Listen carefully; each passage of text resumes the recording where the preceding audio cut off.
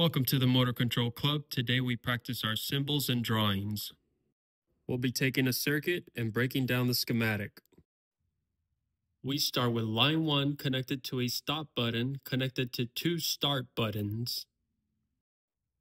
Each start button will have a holding contact and activate a relay.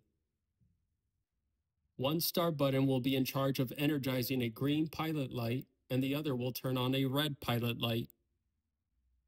The circuit will also feature contact interlocking.